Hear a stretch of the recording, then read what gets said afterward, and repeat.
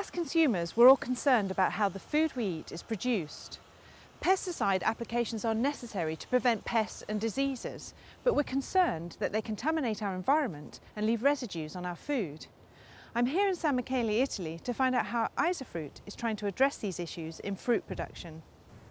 In orchards, pesticides are usually applied regardless of the actual health status of the crop, and the amounts applied are not altered in response to the size or the shape of fruit trees.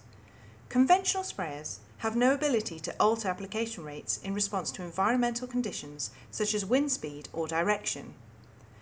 Researchers in the EU-funded ISAFRUIT project have developed the crop-adapted spray application, which has a crop identification system able to detect the size and shape of the crop canopy, an environmentally dependent application system which helps to reduce the volumes of pesticide applied in response to environmental conditions, and a crop health sensor which will detect the health status of fruit trees.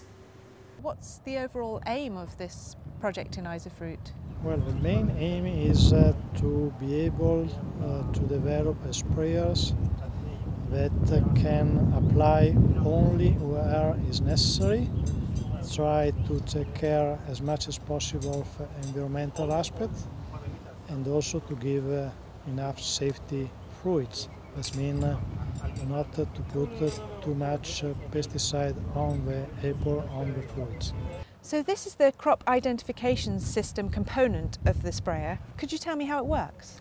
Yes, these three devices are a sonar sensor. They are able to, through a sonar signal, to determine the presence of a target and also the intensity of a canopy. And in function of the presence of a canopy, they make working and open the nozzles only where the target is present, and they adjust the volume in function of the density of the canopy. They don't not only adjust the volume, but also adjust the air volume. So they adapted the spray application to the canopy density. So why have you developed this environmentally dependent application system? Because when we spray in the orchards, we always create drift. And drift is contaminating the orchard surroundings. And in orchard surroundings there might be sensitive areas like lakes, ponds or other surface water. With this system we're able to switch between fine spray nozzles to coarse spray nozzles. Coarse spray nozzles, they produce bigger droplets, heavier droplets that are less prone to drift. And this happens automatically according to the wind velocity and wind direction. When the wind exceeds a certain value, for example 2 meters per second, the nozzles will automatically switch from fine to coarse spray. And what is the other component of the EDAS system? The other important component is a fan that is responsible for production of other important parameter during the spray, which is airflow, supporting the spray to penetrate the crop canopy.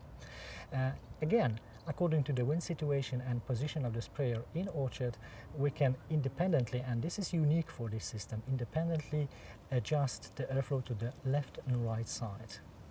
So can you tell me more about the crop health sensor? The crop health sensor is the final part of the sprayer you've just seen, and it's meant to look at plants which has disease on it, like this leaf.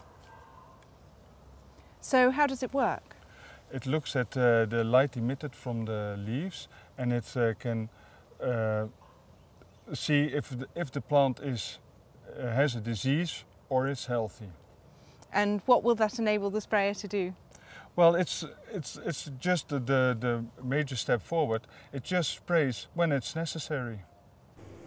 In Italy, more than 100 people registered to see the ISAFRUIT sprayer in action.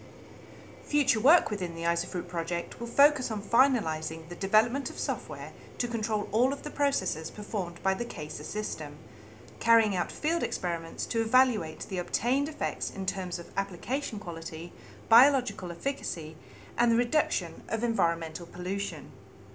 The sprayer is currently on a tour of Europe to demonstrate the future of pesticide application in orchards. For more information, please visit the ISAFRUIT website www.isafruit.eu.